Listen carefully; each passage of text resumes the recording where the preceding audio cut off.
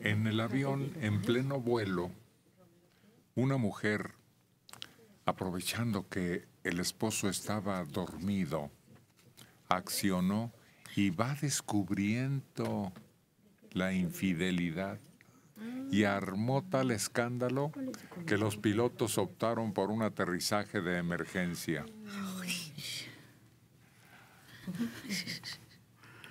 Una enfurecida mujer obligó a ese acto, aterrizaje de emergencia, por el escandalazo, el pleito que armó al descubrir que su esposo le era infiel. La pasajera viajaba con él y su hijo en un vuelo de Qatar Airways y mientras el esposo dormía, la mujer se le ocurrió revisar el celular, pero es un celular que solo obedecía abriendo un candado especial con el dedo, la huella digital. Solo así se desbloqueaba el dispositivo.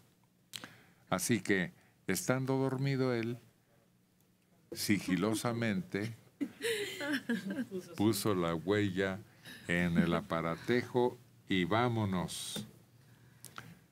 Una relación extramarital quedó al descubierto y llena de furia, su reacción fue tan violenta que comenzó a golpearlo y luego la tripulación deseó calmar la situación interviniendo, pero no podía. La mujer estaba hecha una fiera. Y los pilotos, ante gritos, golpes y escándalo, optaron por un aterrizaje de emergencia. Por eso hay que poner la huella digital, pero de los pies, para que sea más difícil. No sé si vieron, les tocó observar una toma de una mujer en bicicleta que hace un ademán que es una grosería, una falta de respeto.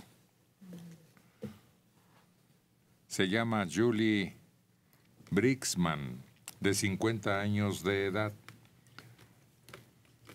Fue despedida de su trabajo porque se popularizó la imagen cuando extiende su dedo medio al pasar la caravana del presidente Donald Trump en Virginia. Hasta ponen un circulito de su mano. Creo que es la izquierda, ¿no? Mientras va conduciendo su bici. No sé, no lo vi. Circulaba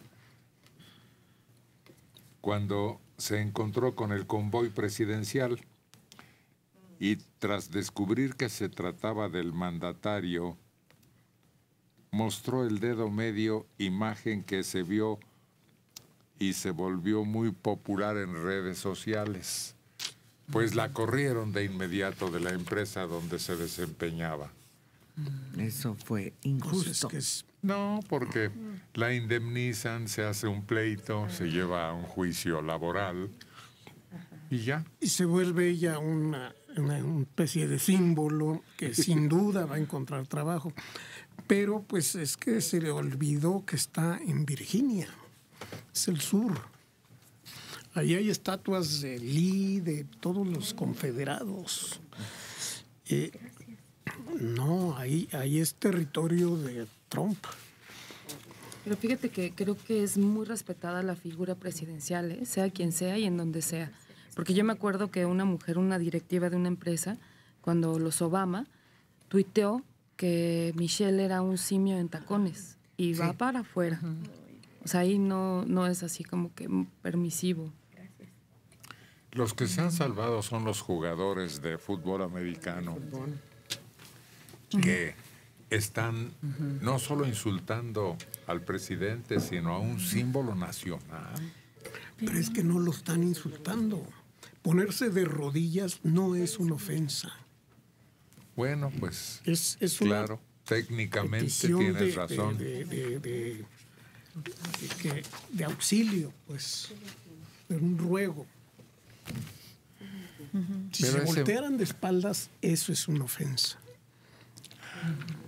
Tampoco aquellos que levantaron el puño en aquel momento en que se popularizaba una protesta llamando poder negro. No estaban tampoco cometiendo un desacato, pero fue tomado como tal. Parálisis, y sin embargo corrió el maratón de Nueva York. Una mujercita, adolescente, con ese daño, y le dijeron que nunca caminaría. Sin embargo, la voluntad y su familia la animaron y ahora terminó el maratón de Nueva York. Recaudó $180,000 para caridad. Zoe Nord, que así se llama Zoe Nord, de 19 años, completó la carrera. Tiene dificultades con el equilibrio, la debilidad muscular y la coordinación. Hace 5 años apenas no podía caminar. Este maratón es una de las empresas más difíciles con que me he enfrentado, pero gracias al apoyo y la motivación del equipo, concluyó la carrera. La mujer nació 3 meses prematura, con un peso de 907 gramos. Cuando la diagnosticaron con parálisis cerebral, se pensó que no podría ni hablar ni ser independiente, además de esa discapacidad motriz. Cuando era muy joven no caminaba hasta la edad de 4 años. El dinero recaudado se utilizará para financiar un proyecto que investiga el tratamiento de daño en membrana fetal, que da como resultado un nacimiento prematuro. Antes de su hazaña en el maratón en Londres 2016, no pudo caminar más que 15 minutos y ahí se detuvo. Sin embargo, su entrenamiento antes del evento ahora le permitió promediar 8 kilómetros al día, algo que logró repetir en el maratón. Como personas con muchas fallas en la actuación corporal tienen tanta entereza que se sobreponen a todo lo que serían limitantes para cualquiera. Y sacan una fuerza increíble, que es lo que los motiva a hacer este tipo de hazañas, de pruebas, que dices, bueno, ¿cómo, no? ¿De dónde sacan la energía? Así, recuerdo, fíjate que también el caso de otra mujer que participó en un maratón, tenía también ciertos problemas en cuanto a sus músculos y lo hizo con un aparato especial, como una especie de robot que le daba soporte a sus músculos.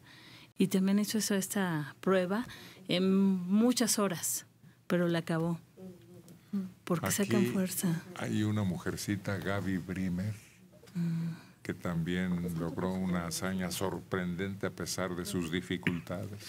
Pero sobre todo en el caso de esta joven, la compañía, yo no sé si fue su mamá, su tía, su hermana, su papá, que estuvo con ella todo el tiempo, estimulándola, dándole los elementos. Eso es básico. El soporte familiar, cierto.